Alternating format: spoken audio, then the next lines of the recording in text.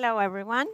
My name is Christina. I am the hostess of today's Explorative Talks. I would like to welcome you all to today's talks with the theme movement. First and foremost, I'd like to thank Alvina and Christian for this lovely introduction. And today we will have a calm discussion, hopefully with new ideas coming up in an interdisciplinary way with explorers that came from different fields of study, from different parts of the world. So hopefully it's going to be something that's never been done before. We will start with just a small introduction of who we are and what we do. So I can say, my name is Christina Neofytou. I work at the Karolinska Institute here in Sweden. I am a PhD student in molecular neurodevelopment. And maybe we can start with Aku introducing herself. Certainly. Thank you, Christina, and good morning, everyone. It's wonderful to be here.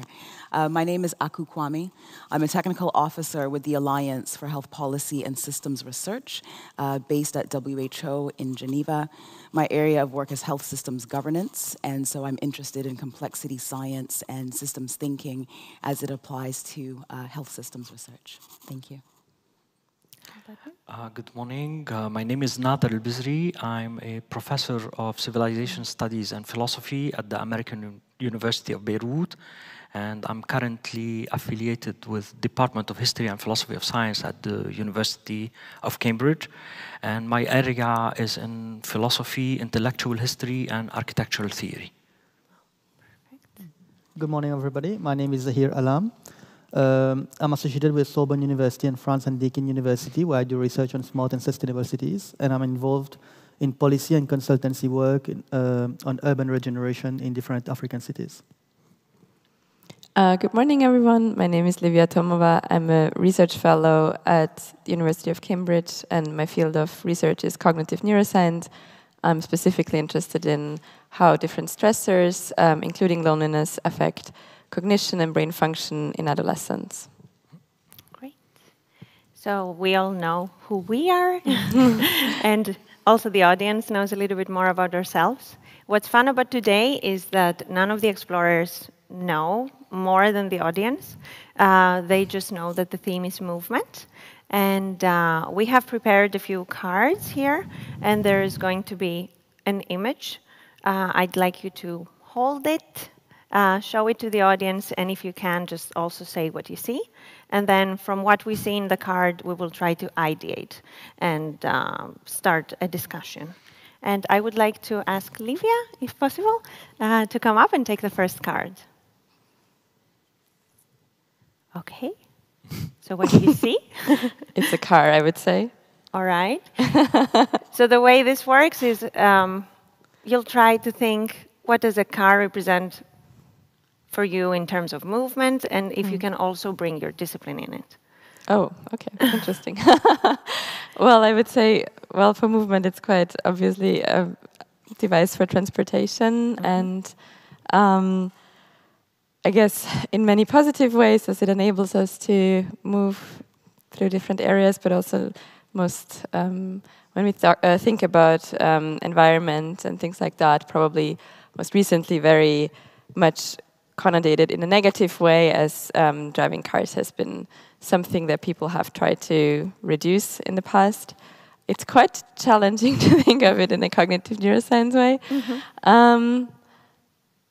I would say, I mean, one thing I guess I can think of is how in neuroscience, one thing that people are trying to do now most recently is that they're trying to see whether behavioral changes can be predicted through, for example, differences in brain activity. So that's one area of research that has come up quite recently, where people are looking at who is responsive to certain arguments, and from there try to predict in real life who will follow then certain kind of recommendations in terms of policy making and things like that. So that's a really new area of research, and I'm a bit skeptical how successful it will be, but I think that's kind of a quite interesting, possibly future direction cognitive neuroscience can go to. Very interesting. And as a neuroscientist myself, I'd also, now that you took it there, I'd also think of self-driving cars, training cars to act like humans and make decisions. And already the first self-driving cars have come from several companies, and there's still, the technology is still being made, but there's strides to be made already on that. And you already brought up a very interesting point about sustainability, and I'm sure maybe you can also ideate on that. This is a very interesting subject because cars and cities has been in contention and challenging each other for a vast period of time. Interestingly, with the pandemic, things have changed because now, with global lockdowns around the world, in a part where a large portion of the population were forced in their homes, cars were not allowed on the streets, and cities turned into ghost towns. And interestingly, this shifted also the market dynamics. Because while many companies were facing economic crisis, companies like Tesla, for the first time, was larger in market capitalization than Ford, which was a legacy company. So it really says about how much cars are changing in terms of function. It's not a car nowadays is not only an equipment to take you from A to B; it's a whole computer system. Just to develop the technology for self-driving, for example, demands entirely new IT infrastructure, then a specialized lens, a specialized computing power, and so on. And now, interestingly, as well for sustainability, this opens up new discourses because what happens when the car can communicate with a building next to it, with the streets, with a vast array of IoT, Internet of Things, sensors around the city? And what if we can now, with all this richness and vast sea of data, put it open, where everybody can tap into this open source data and create their own solutions for the city? So it's now becomes very, very interesting. How do we morph and shape our city with this data and also with the influx of vehicles around us? And isn't this a philosophical question? What can we do with this data? Where can we take this? And who can tap into them, and about the security of this data? Do you have anything to contribute to Actually, before we just focus on data itself, we could return to the car and to the issue of sustainability and the way it impinges on the manner we apportion the possibilities of our terrestrial dwelling now, not only in the urban domain, but in urbanizing the landscape, so even on the natural environment. And there are evidently ecological consequences to this that maybe through technicity we might be able to mediate them in terms of natural resources. But if we return to this idea of data, Internet of Things, smart cars, we are engaging in a domain that will increase the inframing of our being as individuals who live in their embodied, situated condition in the flesh on entities that have capabilities eventually of taking decisions that are not only of a functional nature, but of ethical consequences. And we are ceding more and more our agency to the unfolding of technique. And this is one feature of it. Adding to the Internet of Things and AI and the industries that will fuel this new mode of arranging human condition, we will be driven further on depending on enhancement of the physical realm through a semblance of multisensory experience that blends the physical with the virtual. And this by itself is a territory that we haven't encountered in terms of the human experience in the flesh to date. Can I maybe add to that? Because Absolutely. when you were talking about this, it reminded me of an experiment that I heard from a talk from a professor. I don't remember at which university now, but they were studying whether they could make a car drive in a certain way based on the, I think it was pupil dilation of a person in the car, and they found that whenever the person was looking in a certain way, the car would slow down and make them kind of allow them to explore the area more. And I thought that was so interesting, and it reminded me of like what you just said, that there could be like an interaction almost, that the car would respond to the driver inside and sort of try to figure out what the driver wants, which obviously also has a lot of ethical implications, I would think. Yeah. What if the car makes a mistake? Then it's a it's a matter of health. Yeah. And maybe one point before we move to Aku, the idea of territorialization is very important, because in the field of cities, Nader knows it very well, the car is very disruptive to human life. And this is actually a legacy of modernist urban planning. For example, Le Corbusier provided the planning framework for cities. He said that I will live 60 miles from my office and my secretary will live 60 miles from the other direction, and we burn fuel and roads because those are plentiful, but those are no longer plentiful. So we are left behind the legacy, which doesn't work anymore in our current times, and it is urgent for change.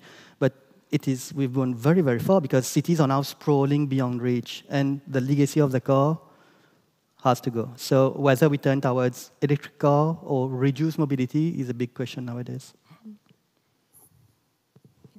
Maybe Aku can also add something to this topic, or we could even move to a new card. So, and even try to connect it with cars.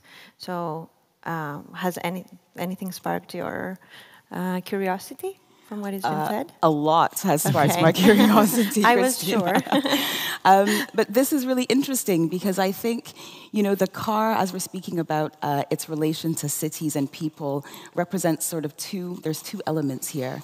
So on the one side, there's the element of the car and the advances that can be made technologically, but also the considerations around green and alternative modes of mobility. And so we're thinking about the environmental and sustainability elements and how that relates to the health and well-being of people who are in cities. But then there's another side to it, which is that in many places in cities, people don't have cars. And so the actual access to a car, what it represents in terms of, social level or social class, which denotes a person's health status or health well-being, is also the other side of it. So the car, as it relates to the people and to the cities, is sort of two-pronged, and what it can tell us about the health and well-being of people in those cities. And so I think in terms of how we measure, what the car adds or what the car represents, it can be both sort of positive in terms of advances, but it also can be negative in the sense that we're speaking about a technology for many, it's even out of reach. And so how we consider how the health of a people in a particular urban environment. Okay. No problem. A little echoey. Is it better now? Okay. A few technical problems? Oh. No, not at all. Not a I problem. can shout. I will go with the cliche. This happens in a live session. Yes. Well, it's the technology. Is that better? Yeah? Yeah. So I should use this? Yeah. Okay. All right. So I won't repeat everything that I've said, but I was just making the point that the car as a technology as it relates to people in an urban setting represents two things. And it's very exciting that the car can be a sign of progress in terms of how we think about greening spaces and alternative modes of mobility. But it's also the case that the car also represents a certain level of status that for many is unreachable in cities, and both have effects on how we measure health and well-being of communities and cities. So I think we have to think about both the positive and the negative side of what cars represent as a technology connecting people into their built-up environments.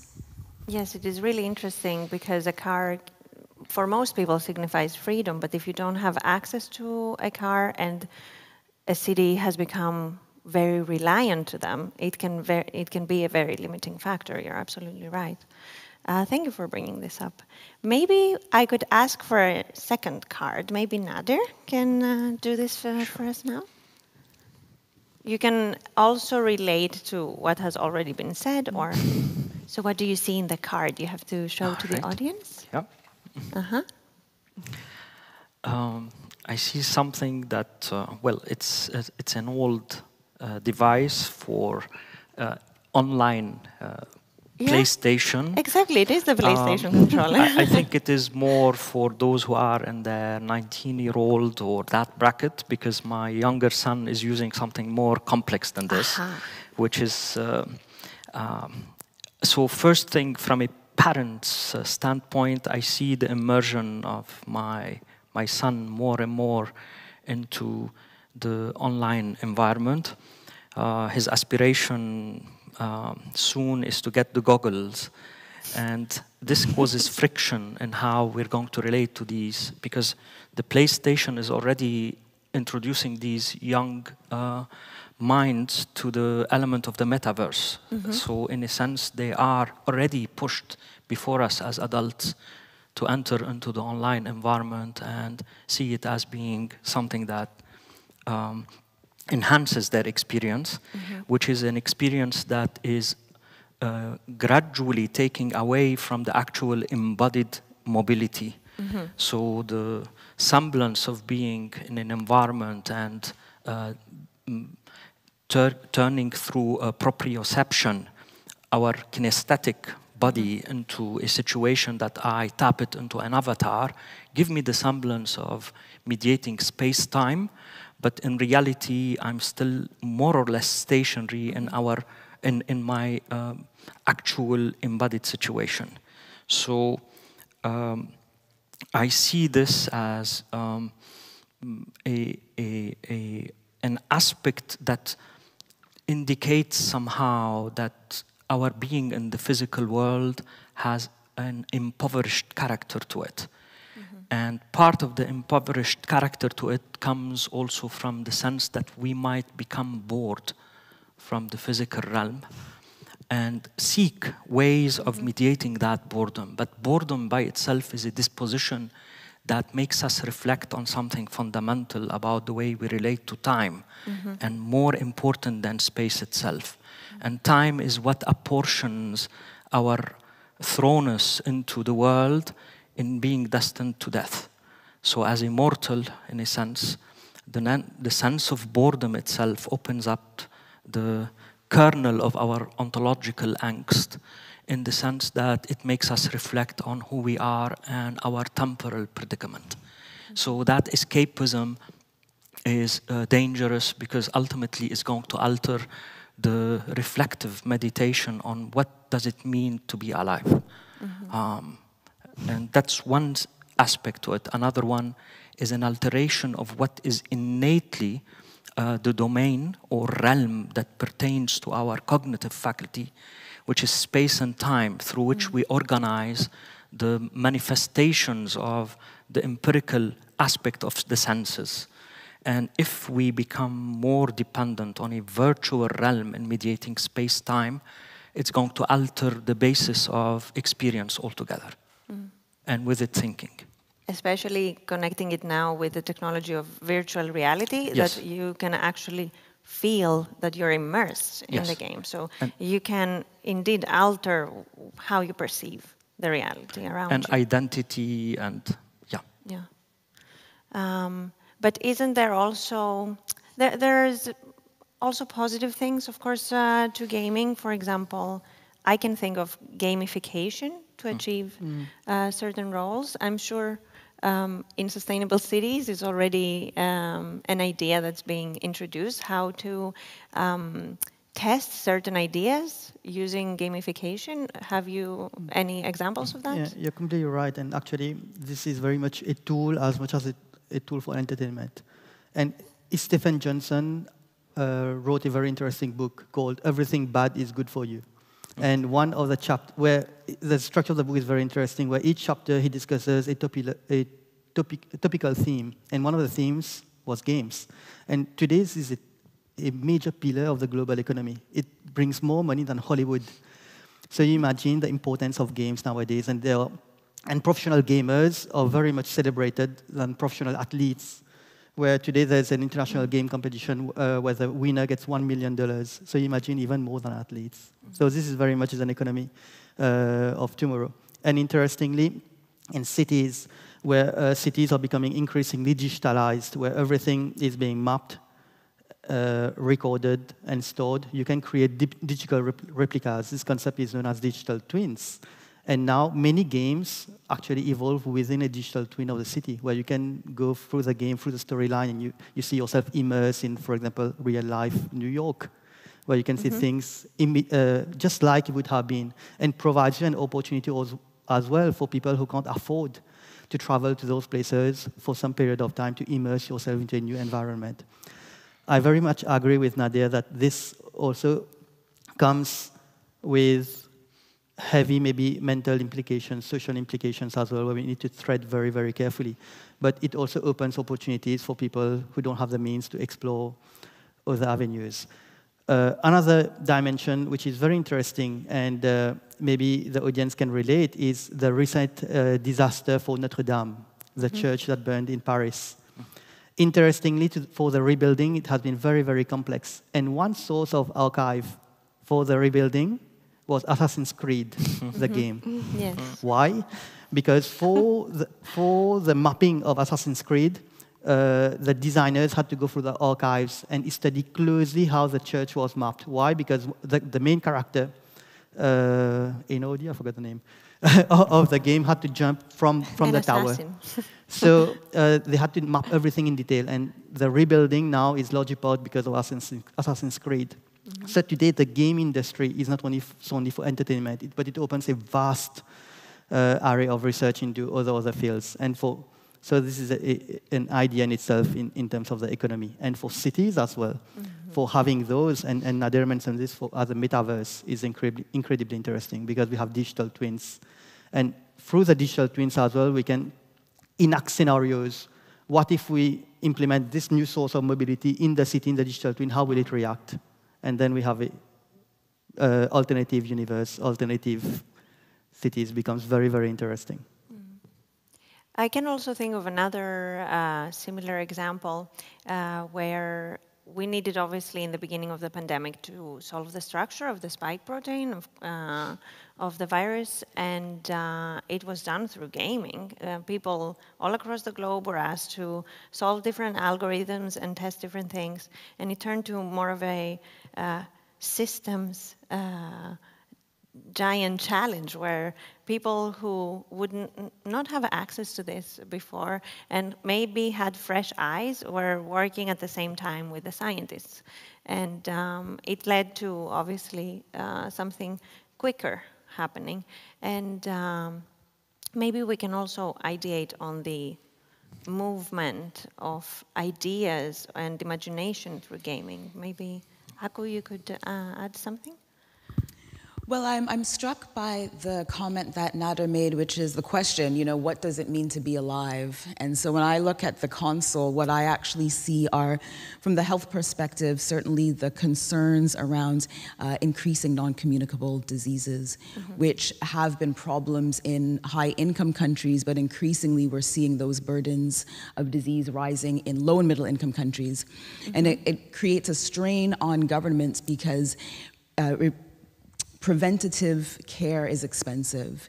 And so when you have increasing rates of obesity, you have increasing rates of diabetes, you have increasing rates of, heart conditions, because people are not getting outside. Children are not running around and climbing trees. And so there has to be a balance, certainly, between the encouragement of what the technologies can offer and all of the opportunities to be able to experience virtual and alternative realities that maybe are not in the present.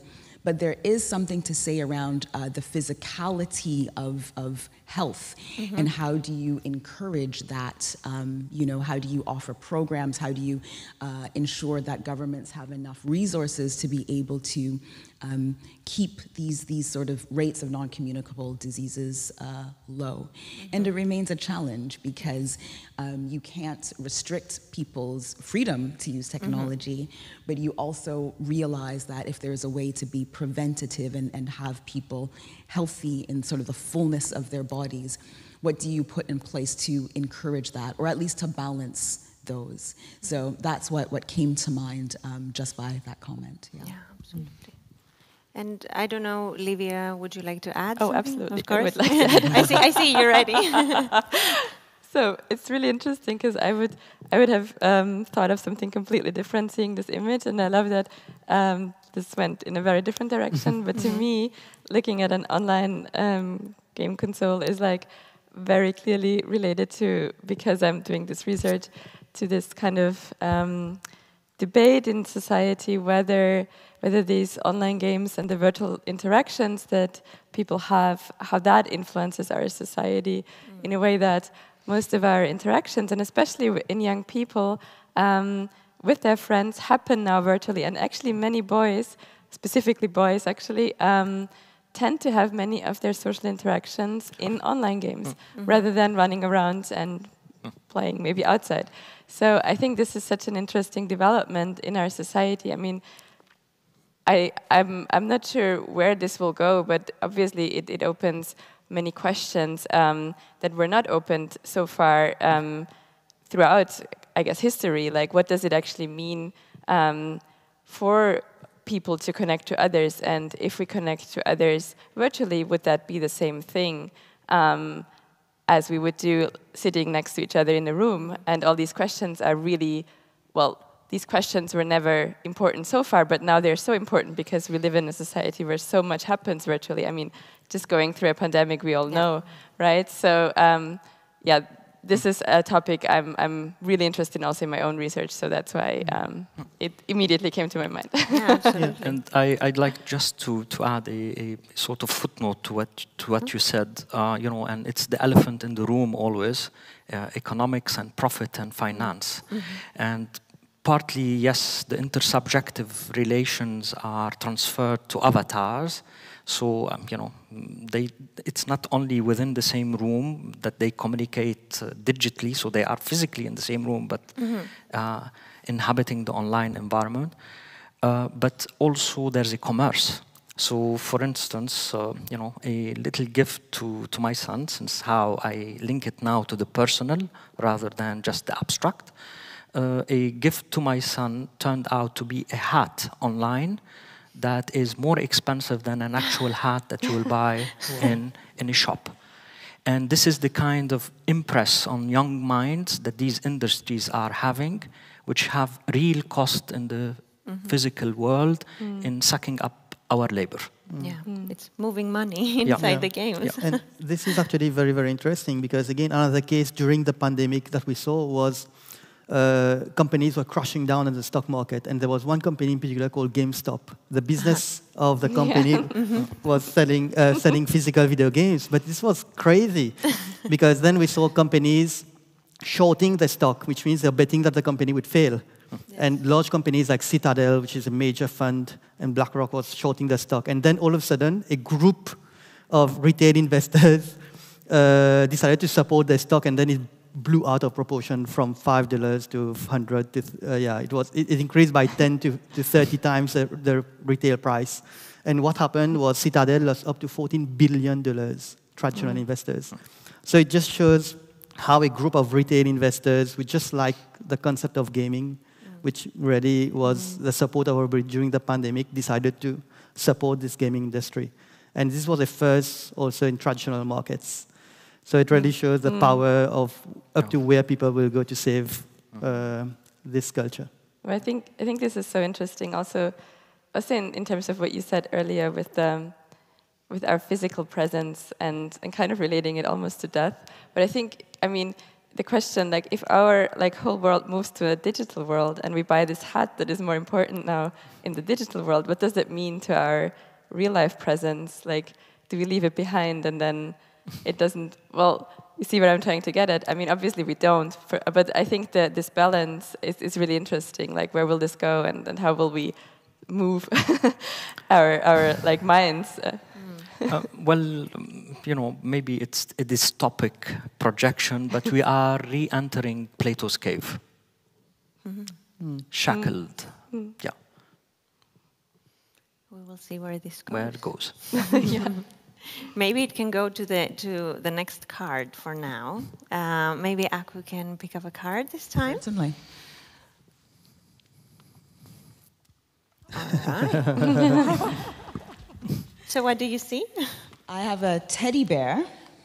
How do you think that would relate to movement? Aha, you have a tough one. Well, that's the tough one. Very interesting. It can be, for example, the absence of moving, because this is an inanimate object, but it can also spark movement of imagination for someone. So it can be both very static, but also very moving, but maybe not in the real world. Can you maybe ideate on that, or? Well, I think what's interesting is that when I opened the card, we all kind of had the same reaction. We all knew what it was, and it was sort of this this sense of comfort. And yet, many of us live in places where we don't have real bears, but we all understand what this is. This is a teddy bear is a sign of love and comfort, and it's a fairly universal sign. And I think if I had to think of where did the teddy bear originate from, I don't actually know. I would love if anybody has the history of teddy bears, but I think the manner in which the teddy bear as a concept has kind of circled the planet, no matter where you go. If you give a teddy bear, you know, either to your beloved or to a child or to someone in a hospital, the meaning is the same. Yeah, that's right. And so I think actually in terms of movement, the moving of the idea of the teddy bear, somehow it has gone around the world, and somehow it means the same thing in all of the places. Yeah. Yeah, it is maybe because we all seek the same comfort. It feels warm and fuzzy, and of course, yeah. So it is interesting how, you're right, it has become a global idea that maybe a lot of children will never see a bear in real life. That's very interesting. Can you think of maybe, because I'm turning it to neuroscience, I know, but can you think of maybe ways a teddy bear has been used in research to elicit different responses? I know I'm setting you to a certain path, but I'm not actually sure which path now. It has been used in research too with macaque monkeys, I think, to research the presence or non-presence of a parental figure. Yeah, and that's a very dark path. No, but then this is what we can also think that it signifies a parental figure in our life, and how this gift can move a child as well. So it can also, we can also take movement to an emotional part, something that moves us. So maybe we can ideate on that. I mean, the experiments you were describing, I think they are, in my opinion, highly controversial, actually. So they were about what kind of, whether, well, in this case, macaques as a social species, how that would influence their cognition and behavior if they were to grow up without a parent, and instead would have, well, just like something soft. And obviously they had very strong negative effects of that, like really deeply disturbing effects. And I mean, it shows how important social contact, I would say, is throughout our development. And I'm not sure how to relate that best to movement, but I guess it does show in a way, I guess maybe almost like an opposite of movement, that there is something very stable also in how we grow up. And that is also true not only for humans, but across all different species that are social species, is that there is like a core need that we have, and that is to have this basic interaction with someone when we are born, and this is something everyone needs across, well, different species even, so not just different cultures. So this is something I would say that would never move. Yeah. We can also go to a different card. Yeah. So I was thinking Maybe I'll react to Aku's comment. I think this is actually very interesting, because if I see a bear here today, my first instinct would go and hug it. So it's very strange how this idea got developed, because we all saw The Revenant. The bear wasn't very cuddly there. But also another path would be to look at the bear as a product. And then it opens the idea of the movement of service and capital flows and product as well. And interestingly, with the pandemic, we saw the backlog of containers around the world, and the price of freight increased to some places up to 8 times. And it was very, very interesting because recently, in February, we saw headlines that some countries and companies are starting to order Christmas presents in February. So then again, it shows how those kind of products impact on the whole supply chain and the stress it's being placed in different countries because the person consuming the beer for some strange reasons in Mauritius or Ghana where we don't have bears, but those are probably being the wool is being manufactured in some countries and then shipped to other places around the world. So the sustainability aspect is quite topical on this sense, and the fairness and the equity as well. Then we go into the area of provision of services. For making that child happy, we are making another child unhappy by working in factories. So the idea and maybe the morality of the bear can be placed into question here.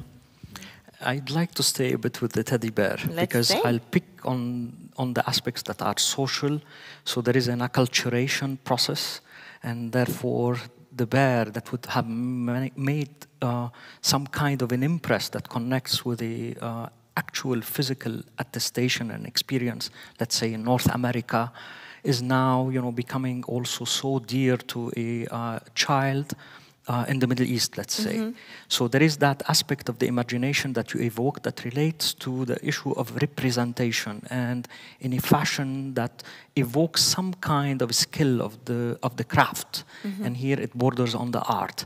But also acculturation is the dominance of a particular culture in setting certain standards and values in terms of how you apportion the way you deal with your aesthetics or even what you consider to be something that contributes to the well-being of your child. So it becomes something quite endearing. So this is one level of the movement. It invokes that kind of flow of economic, social, cultural exchanges and the artistic depiction or representation. But then there is something much more personal, much more emotional. Immediately when I saw it, it evoked certain feelings of childhood, places that I once inhabited and left behind, giving me also that kind of wondering thought, what happened to my teddy bear? Where was it left in the trail of aging? Who departed?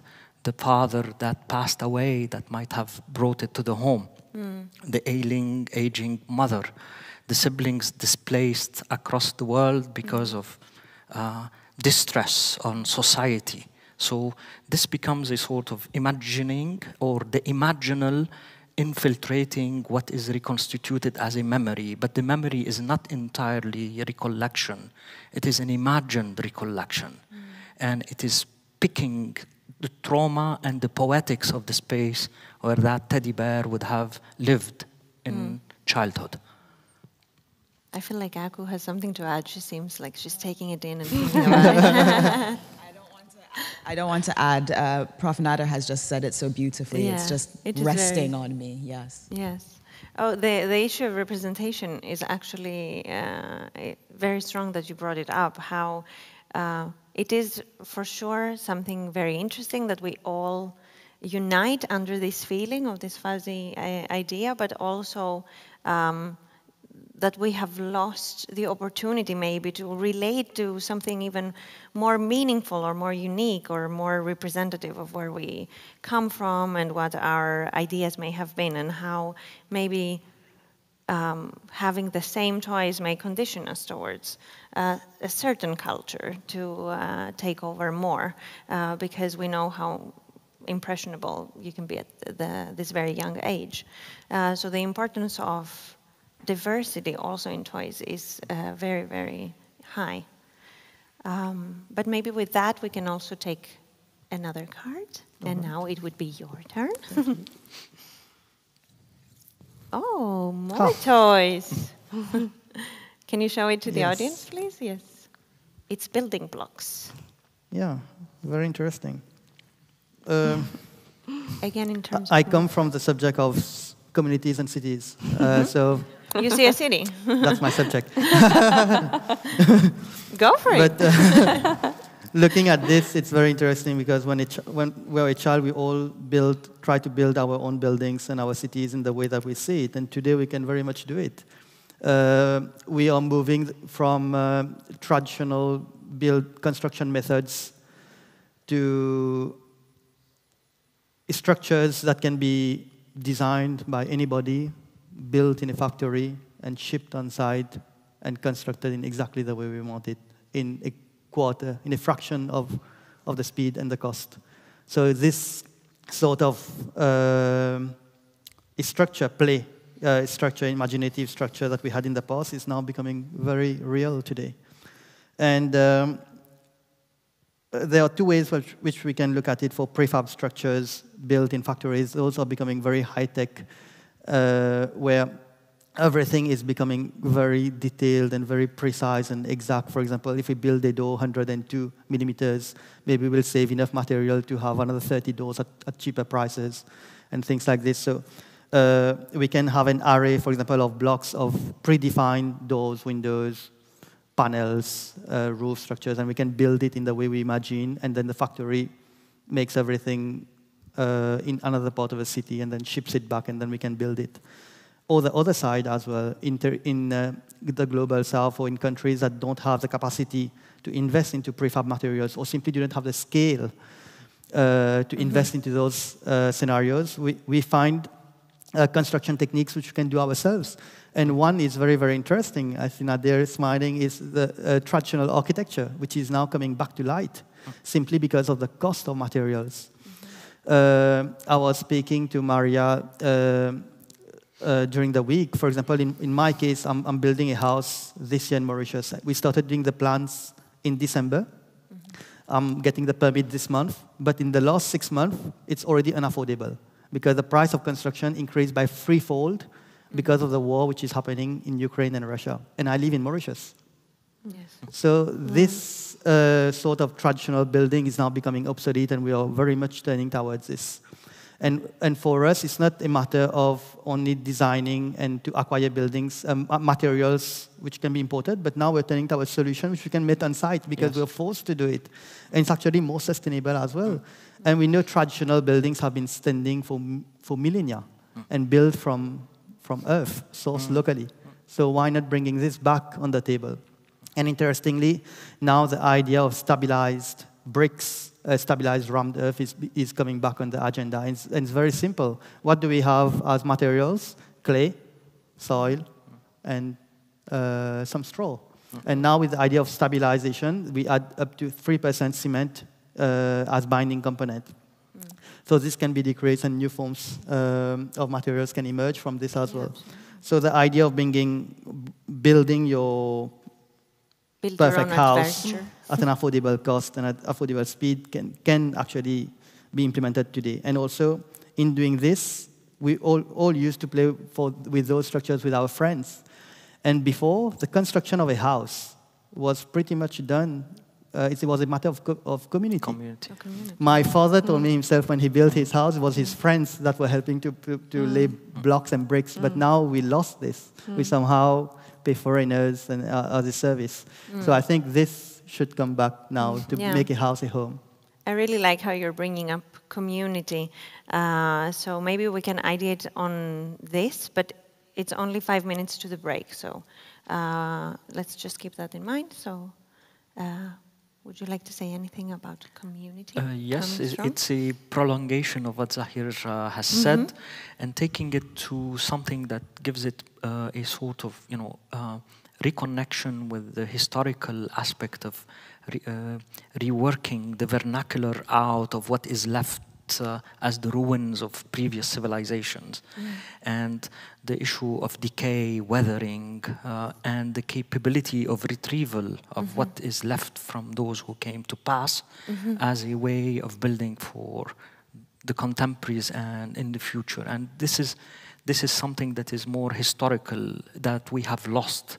But there is another side to it apart from the issue of evoking imagination as a way of reconstituting out of this limited set of entities, various spatial organizations, like different shapes. It's the idea that ultimately what you are constructing contains already within its fabric its undoing.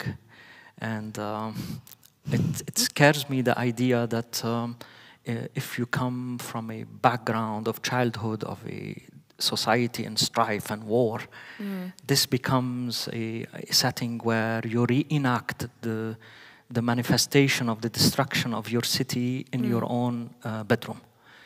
And this becomes a way of doing it with material that you can reconstruct and destroy. And it scares me now how in gaming industry, most of the major battles in history are now can be inhabited by gamers. Perhaps this will diffuse our bellicosity or increase our penchant towards violence.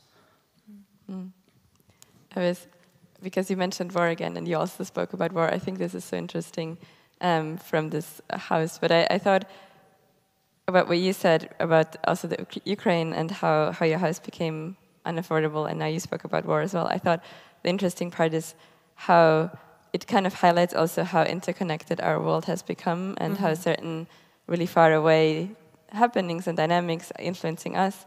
But I think now going to a neuroscience perspective, it is so interesting to then look at how we as people operate as humans, and that, for example, things like empathy are really hard to, so we know that from research that people are really bad actually at empathizing with others that are really far away, and like this abstract thought about war and someone suffering is much harder to sort of directly feel, versus when you see someone in pain directly in front of you, it's a very direct and clear response.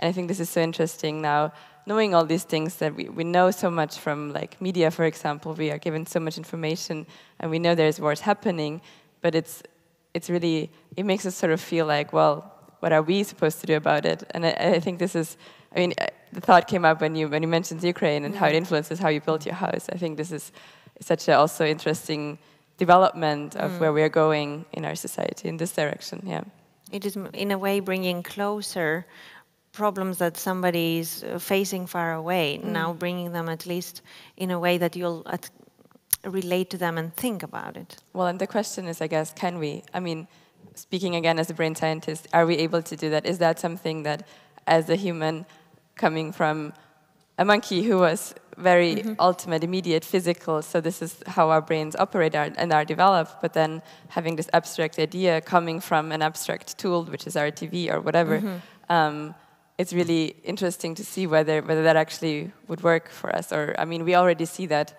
in certain ways our society is not as empathic as it could be. So. Yes, absolutely.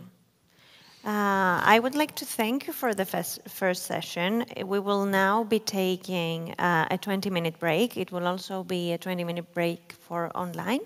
And for the people here, we'd like to see you again back at 10:10. And thank you so much for the first session. Thank you. Okay.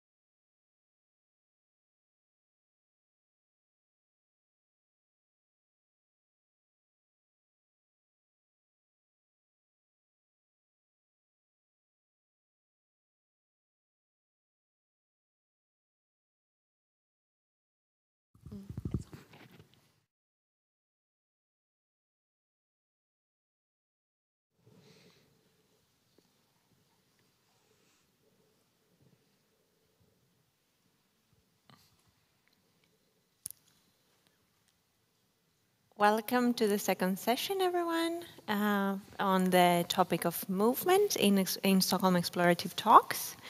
And we're continuing our discussions. And we're using, again, obviously, the cards as a starting point. We had very interesting discussions even in the break. So it would have been very nice if we were mic'd up during the break. But I would like to invite maybe Nadir to take the first card. And I'll pick randomly. Yeah, you pick a card, a random one. That's very good. And now it's words. Wow. Mother Earth.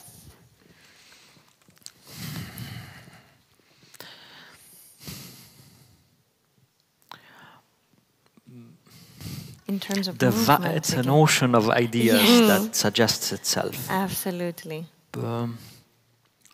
What does it mean to have, our dwelling as terrestrial beings under the heavenly vault,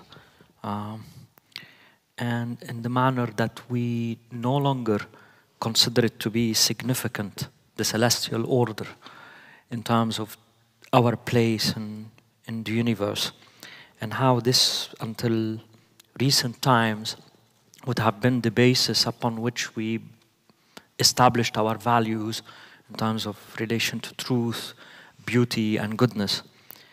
And that preoccupation with our terrestrial affairs, without an onlook on our place in the cosmos, has resulted in an immersion more and more in our human condition with what is elegant and unelegant about it, without frames of reference other than our history that carries with it strife and trauma, and within it also bright opportunities for discovering how much we belong to each other in terms of cultures, civilizations, and our encounters, and the way our traditions have had synergies and confluences that our present preoccupation with our terrestrial dwelling seems to conceal and veil and turn us into people, nations, and communities pitted against each other. Even though in the past, the quarrel in apportioning our terrestrial affairs also derived many of the elements of its strife and conflict from an onlook from Earth onto the cosmos, and how we received through it what was conceived as intimations and signs of the divinities. So looking at Mother Earth also in the era that is marked by the flight of divinities, and I mean by divinities values that can have certain universal appeal that exceeds our contemporary condition. And under this, all aspects of what it is to be earthly are called into being questions to meditate upon. In many ways, I also, when I think of Earth, I just think of it is a way that makes us human, our connection with Earth, and how we may have lost it right now. But humanity started when we started conquering Earth, walking. So what it is to be human is to be able to walk the Earth, to feel the rhythm of the seasons, to react to certain ways. So do you maybe have anything to add, Aku or Livia, or where should I take it? I certainly would add, Christina, thank you very much for this provocation. And I suppose my starting point might be a little bit different, Christina, from yours, in terms of thinking about where humanity started. But I would say that instead of having a perspective of humanity started from a place of conquering the earth, I see it as humanity having started as being made a steward over the earth. And part of the problems that we see right now is because we haven't fulfilled that stewardship role. But if I pick on what Prof. Nader has said and sort of bring a little bit of complexity science into some of the climate change debates, what I find which is really interesting is that, you know, we look at the question of climate change and we wonder, what are the different layers of complexity that we're dealing with? So of course we have the ecological system that we're trying to respond to and how that is adapting to the various ecological changes. But there's also the political and the sovereignty of nation states and the fact that each country has its own vested interests in terms of how it relates to the earth, which may or may not be in line with ecology. Mm-hmm. But then we also have the governance around how decisions are getting made. We have companies and corporate systems that are also related to financial incentives for how we relate to the earth. But then we come also to the point of the various religious and cultural perspectives and those systems. And what we have to understand is that layering of complexity, we all have different reasons for what we think Mother Earth is in terms of the sovereignty of the nation state, in terms of the financial bottom line of corporations, in terms of the cultural and the religious aspects. And so part of our ability to respond to this climate crisis will only take place when we can find where those interfaces of those various systems are and where can you now bring spaces for negotiation or understanding to say, well, what do we do now? So it's very complex, but I think we only look at some of those systems. We don't look at all of them, and we can never come to a complete solution if we don't look at, where these systems interact.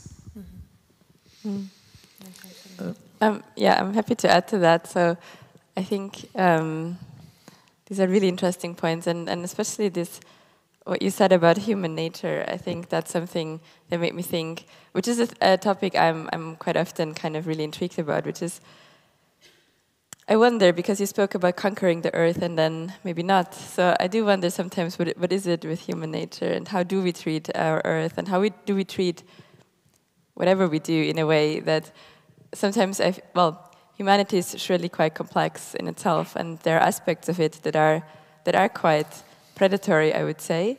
And then it makes me wonder, well, is there ever a solution? Maybe we just are that way. But then we also have this immense this capacity for cooperation and prosociality, for example. And for example, in research, we know that humans are the most cooperative animals of all. And that is kind of really fascinating, isn't it? Given also how we're not cooperative in so many ways. And I do wonder often, well, what would it need that we kind of really can tap into this immense potential for cooperation and sort of use this as a way to then help or guide our own behaviors so that we can make certain decisions that are then helpful, for example, for sustainability and Mother Earth. I'm not sure what the solution is. I think at the moment, we're not quite there yet, I think. I think this is very interesting because actually one of the first cities in Turkey, Kayalhoyuk, I think, was formerly structured with no power structures. So everybody was equal, all buildings were equal, same typology and same height as well. So at some point it really makes us wonder, where did we go astray? From no power to absolute power. And now those absolute power find itself in economic structures as well and fueling climate change structures and as we know it. I'm an expert reviewer for the IPCC, and the latest report really shows it. And it says that we need deep and rapid decarbonization for our own survival.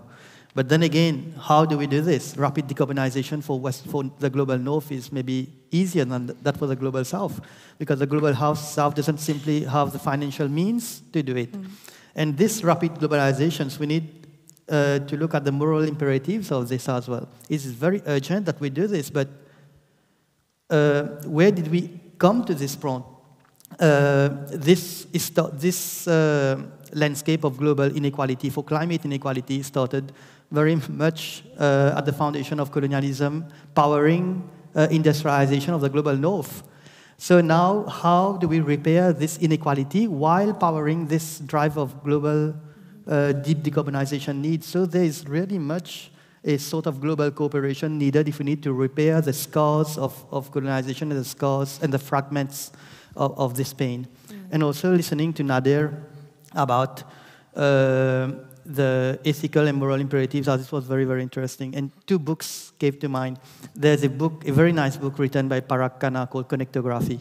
And interestingly, it shows that even though we have many disputes between nations, we actually have more infrastructures connecting nations. Mm-hmm. When you look at all the roads, all the bridges, all the digital infrastructures happening, they're actually more connecting us than dividing us. Mm-hmm. So then we can really reflect on what this imaginative line between two territories, how much these are driving us apart.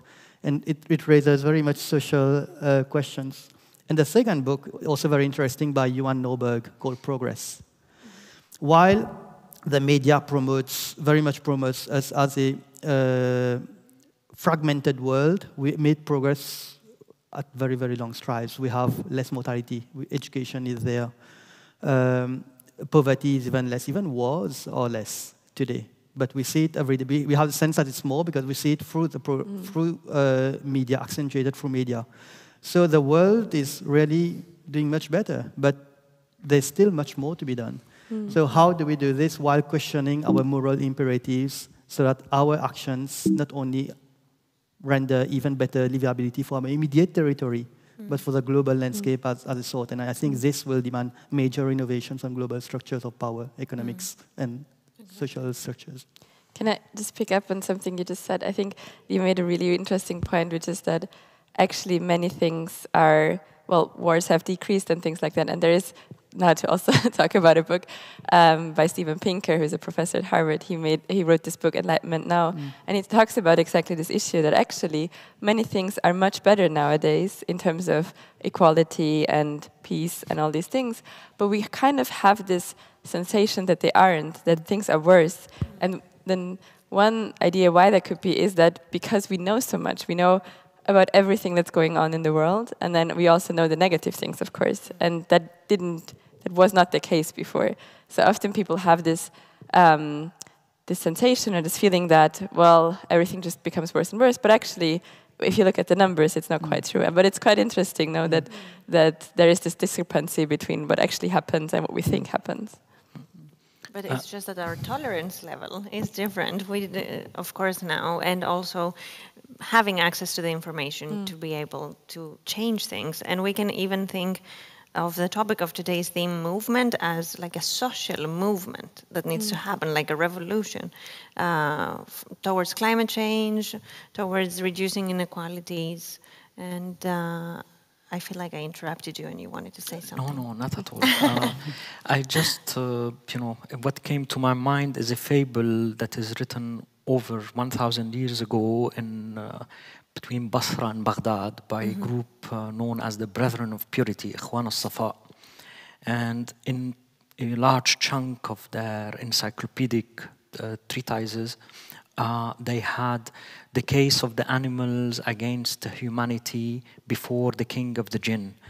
And it is bringing the creature of mud, the earthly creature, the human, to a court case before the celestial creature of fire as a judge and arbiter. And the silent calling of the Mother Earth is articulated through the animals, giving their perspective on what we do to the environment, to plants, to animals, and to each other. And the court case wasn't settled. It's still open, a calling from 1,000 years ago. But it only saw possibilities. The only hope is that ultimately the custodian role of humanity can only be achieved when all nations, all religions, all folks bring the finest virtues they have together into constituting the ideal of the perfect human.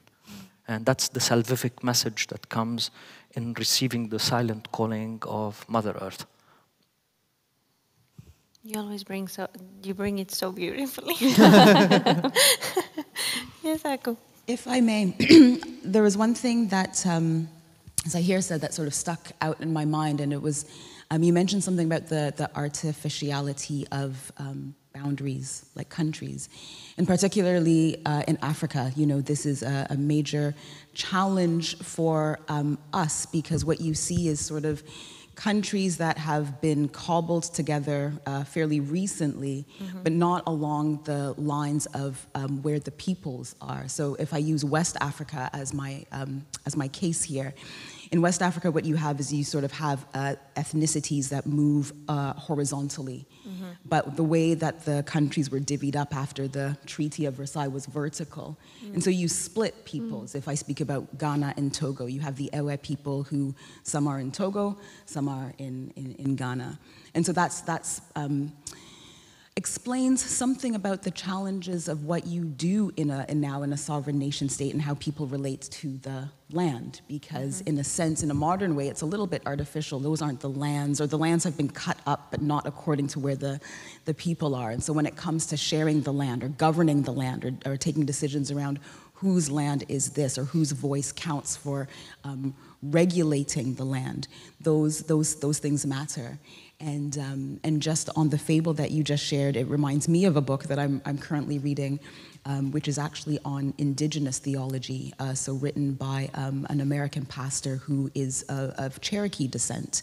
And he speaks a lot about, you know, the whose land it is, but he shares a very similar fable about the animals taking this creature to court and making that regulation, making that judgment. So I think in terms of movement, how peoples relate to the land or why peoples feel they have to move from a particular place, it relates to these artificial boundaries. It relates to all these sorts of issues of then who sits on the land, who stands on the land, who takes the decisions around the land. So it's important. Thank you very much. I think we can also pick up another card. I think the matter of Mother Earth will be repeating, I'm so sure, because it's the foundation of everything. And maybe Livia can pick up a card this time. Shall I also do random? Just a random one, yeah. Sure. Okay. Oh, myth. This is a good one. Well, what comes to my mind when I think of myth is something maybe again slightly different. But what I think of here is of something as we talk about certain things and ideas, and everything that we actually know comes from other people. And one thing that has come up a lot in recent research that I'm not involved in, but that is happening around me, is the theme of misinformation. So, and that's a really, really interesting topic, I think. And it really makes you think, so everything that we know is from other people. There is no other way that we sort of know information. But what happens if the other people tell us something that's wrong? And there are certain sort of now directions in specifically social psychology where people try to counter this misinformation, sort of fake news and things like that. So for example, one way how this has been done, this is a professor at Cambridge, he's called Alexander van der Linden, and he has developed this concept of a vaccine against misinformation. So he uses sort of this analogy of a vaccine that you give someone sort of a small dosage of the bad thing, and it allows them to develop sort of an antibodies against the actual disease. So the way they do that is that they develop a game where they let people spread misinformation themselves and tell them tactics how that would work. And so they learn the tactics of how someone can spread misinformation. For example, being very emotional and claiming to have expertise, things like that. And that supposedly, or at least his research is showing that can help sort of make people more aware of what misinformation is and what it isn't. So I think that's a really interesting topic, and I think it's again really, really timely because nowadays, as I said, everything that we know comes from other people, but also nowadays everyone can spread information. That is also something that has not been the case before. Like, who had access to talking to a big audience? That has not been really a case before. And now, if I go on Twitter or other platforms, I don't mean to specifically pick out one now, I can share something, and so many people might read it, and I have so much power there. So it's really interesting. How should we even regulate this kind of power? Anyway, that comes to my mind. But that's very, very interesting, because it is so surprising how misinformation spreads faster than the actual facts. Exactly. Yeah. Or it's probably because it's more sensational, so it evokes more emotions, and of course then it's maybe more relatable and spreadable in this way. And yeah, myths have always been passed down to the next generation throughout history just by talking. And many times we will have heard the same story, but a different version of the same story. So they keep evolving together with society and what we know now, and how the teller relates to them. But it's fascinating how this happens and how fast it is. Yeah. I'm very happy you went on fake news. I think this is a fantastic new phenomenon, and you all know Harari writes also a lot about this. And in one of the chapters in 21 Lessons for 21st Century, he writes about the case of the lost American elections, and how the term fake news was attributed for almost everything that wasn't aligning to a particular party. So it's quite interesting, the classification, how do we actually define what is fake news and what not. And interestingly, even there was a survey done in the recent French election between Macron and Le Pen, analyzing the statistics that was portrayed by both candidates. And interestingly, the survey showed that people did not necessarily believe scientific facts. They were more believing what the other people said if they felt it aligned with the collective thoughts. Of course. Yeah. So now we enter the era of what really is the role of science against collective thoughts, and the resistance to change. Everything becomes a myth. Even science at some point will be classified as a myth. And this is very, very interesting, because then we enter the theme of behavioral change. And in the case where I'm in sustainable cities and communities as well, and we spoke about this with Nader when we talk about contemporary urbanism. Now we have enough scientific evidence to show that contemporary practices is actually nefarious for our community. It's really, really bad. We're promoting unsustainable practices. We're destroying our biodiversity. It's destructive to mental well-being and so on. But still, modernism is still very well taught as a primary force in architecture and urban schools, because the star architects of today are on the front page of glossy magazines. So all emerging architects and the youth are being led to design only for magazines, for an idea, for a myth, instead of really building for the people that will inhabit those spaces. So then we disconnect from reality. We're building for imaginative characters, just for superficial needs rather than humane really happens, needs. yeah. So it's very interesting. So. Can I just say a quick word Yeah, to absolutely. that? So I think this idea of building cities and with the mind of having, like, who lives in them is so interesting from a social perspective. So I used to never think about it much, but then I came into to speak at a lab that was working with that, and the question was, how should we build a city so people can interact with each other more and they become less lonely? And I thought this is such an interesting question. Of course we could, right? So there must be ways how we can do that versus not. And actually there is research on that I discovered then. And I think this is such an interesting kind of just concept. You could kind of make people sort of interact in different ways. So that's a huge and quite a powerful thing to do, actually, if you do it. Yeah, I've also read a lot of research on that topic, and it is an aspect that came up all the time was making cities less reliant on cars makes them not only obviously more sustainable, but more sociable. People walk more, they meet each other, they have interactions. Whereas with cars, there's always a need for big parking spaces that divide neighborhoods and that create unnatural ways of navigating the city. There's a need for like a new highway that creates a circle around the city, which was a completely not the natural flow of, let's say, where the stores are and where the rest of the people will be. So it is fascinating. It is very true as well. Just quickly, one example where you can all imagine is, for example, why are our roads 90 degrees? People on the incline, we don't walk in 90-degree angles. It's just nice to look on paper. So it doesn't make sense how those are designed for people. Those are designed for something else. Yeah, just cars. But if you even think of it in a systems way, the spreading, let's go back to movement of myths or misinformation.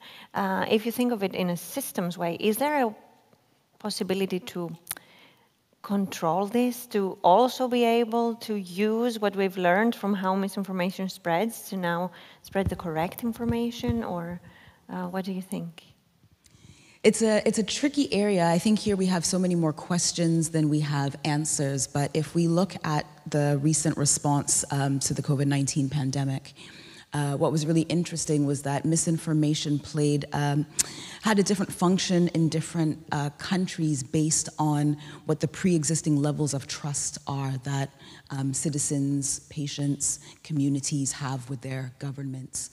And it's not necessarily a linear relationship that in countries where the authorities are more trusted, that the information that was coming from them was trusted, only because the situation was so uncertain.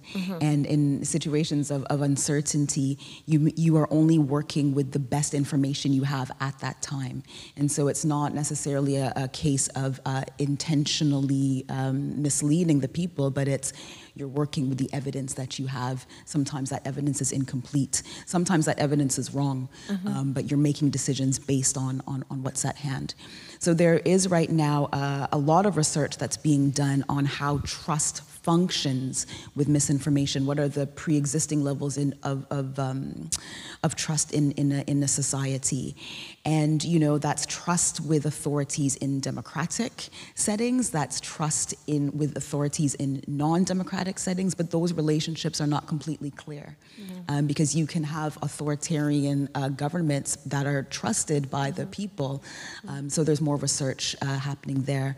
But I would say that just on a systems level, what is interesting is that there's a trickle up, there's an embeddedness of the system, because of course, at an individual level, at a personal level, because as Livia has said, there's so much information. I mean, if I'm feeling unwell, I can Google as much as I need to and then go armed to my doctor and say, well, I think I have this and this and this. Yes. Now, how much I listen to my doctor or not will depend on, do I trust my doctor's expertise? Do I trust that my doctor really will diagnose based not only on her expertise, but for her care for me?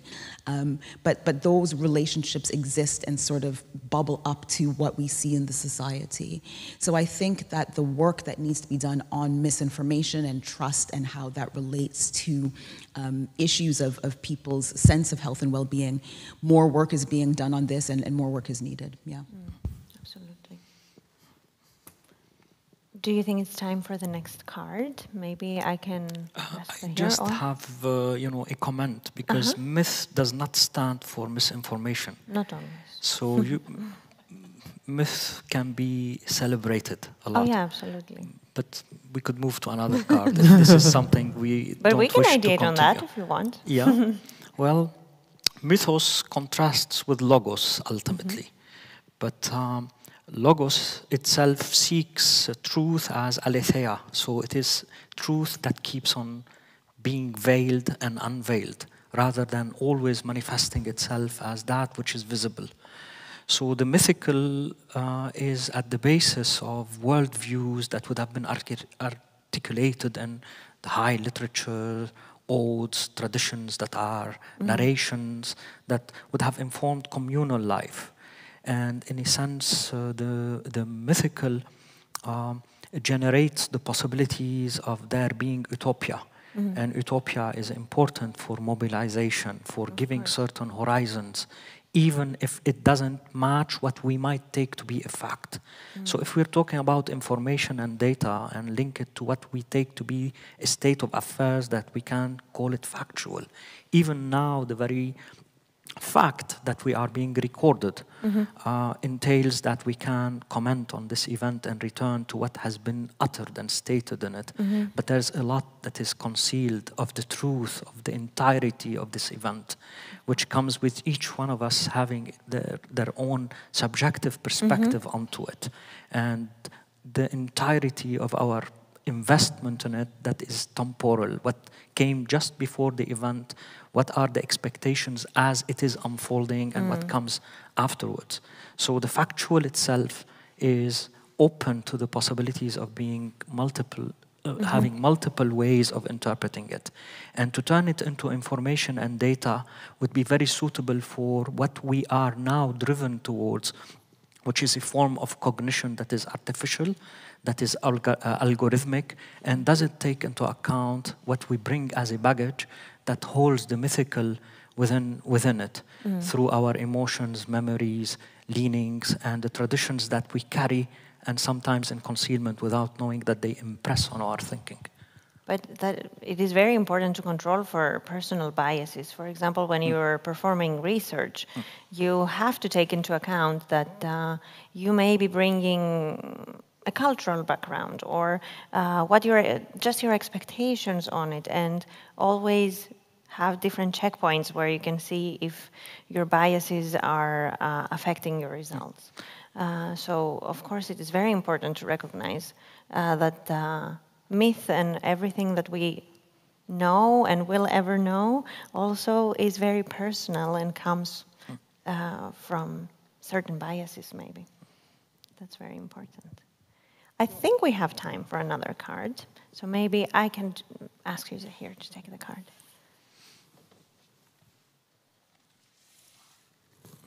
Ooh. Music. In terms of movement.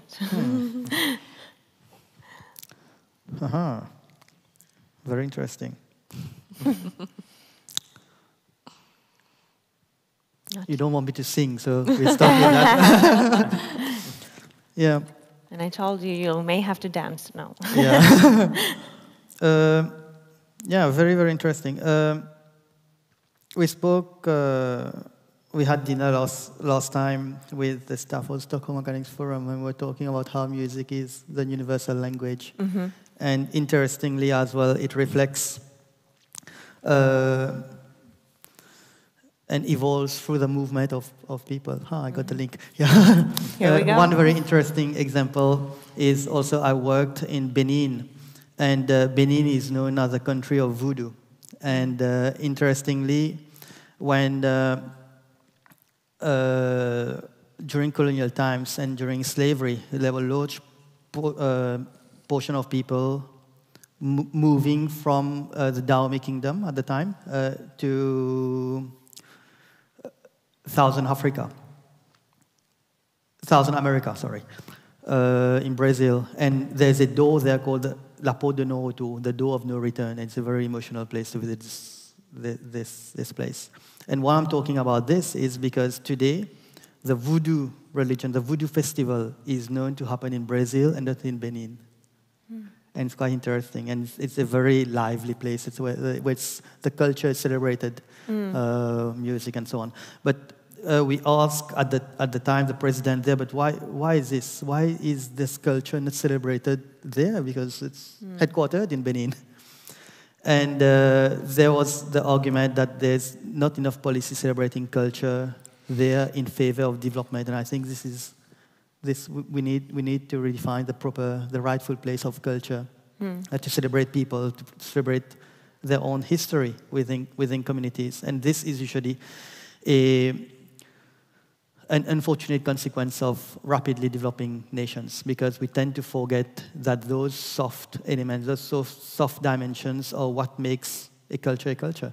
And in most places, when we turn towards tourism studies, we see that people actually are more inclined to visit a place because of the history and the identity and the culture of the place rather than to visit high-tech and contemporary buildings.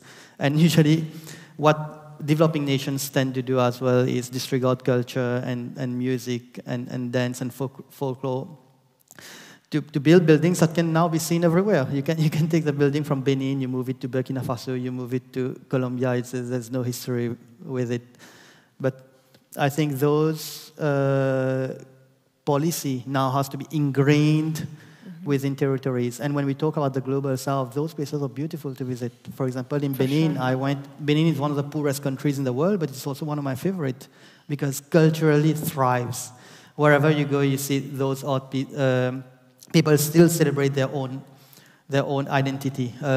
You go through the streets, people are still living in the way that adheres to their old tribal principles. And also, interestingly, when talking about music and cities, I visited a place in Colombia called Comuna 13, which is a slum.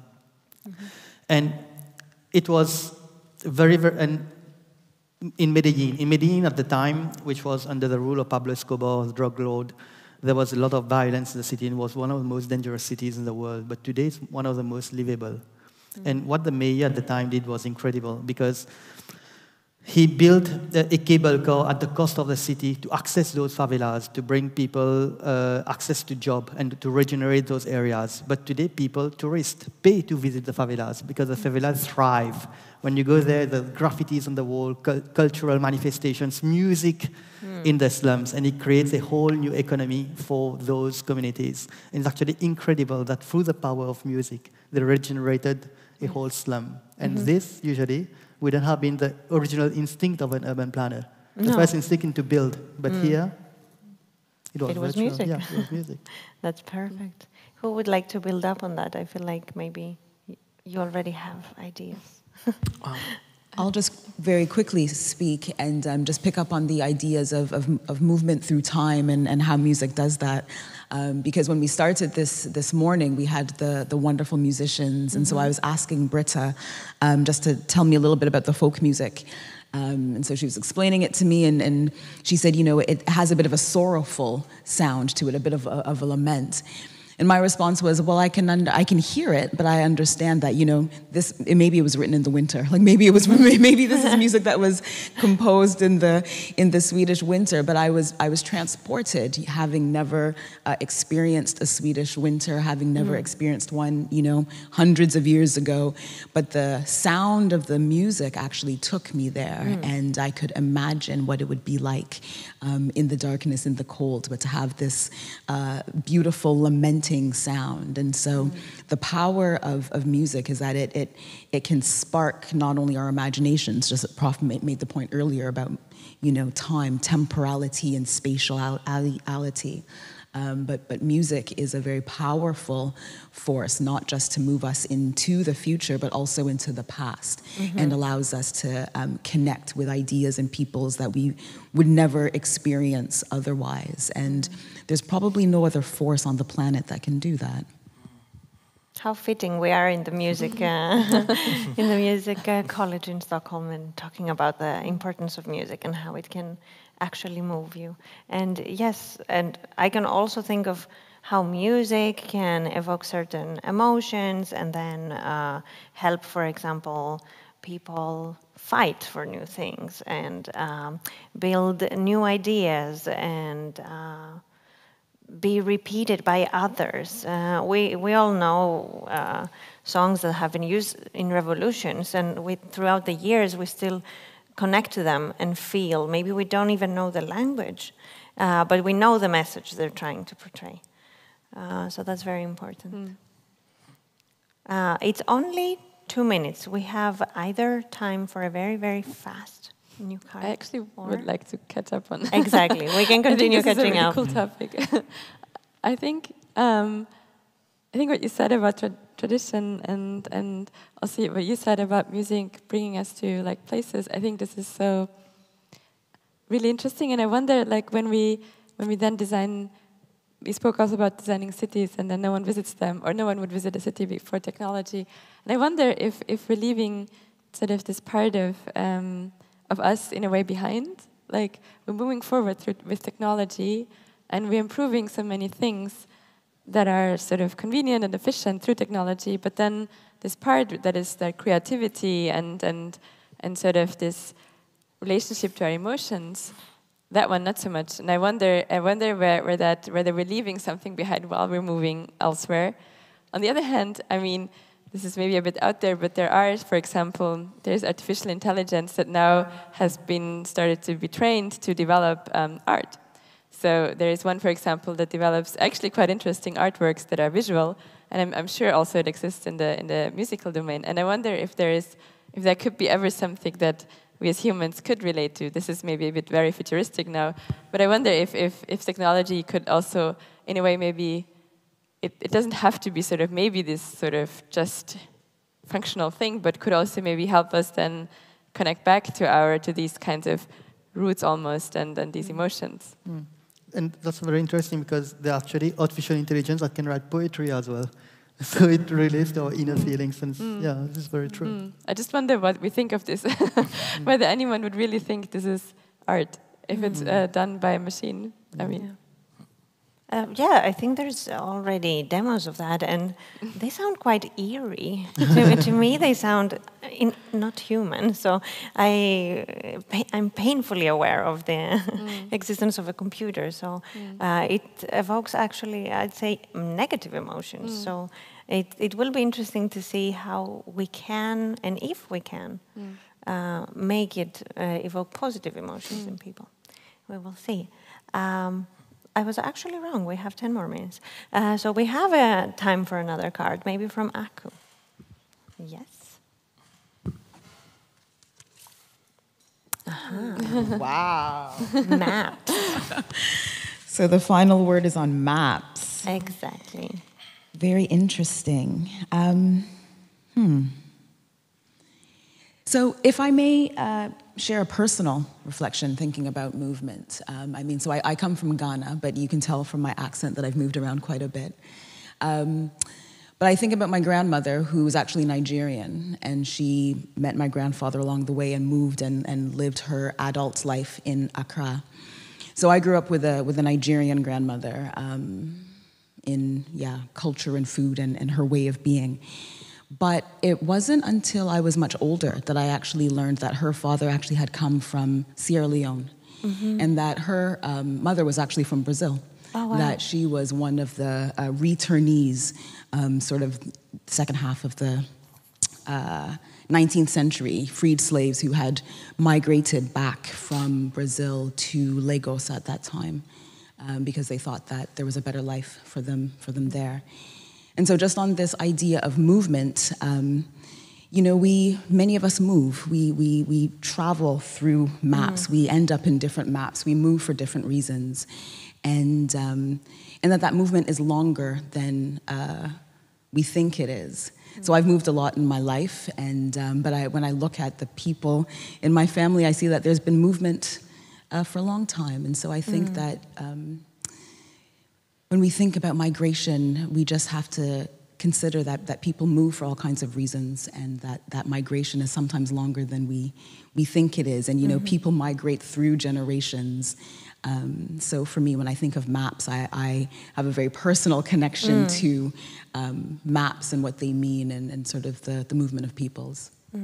Yeah, this is interesting that you brought up your grandma, because I also have a very strong memory of my grandmother connecting to maps.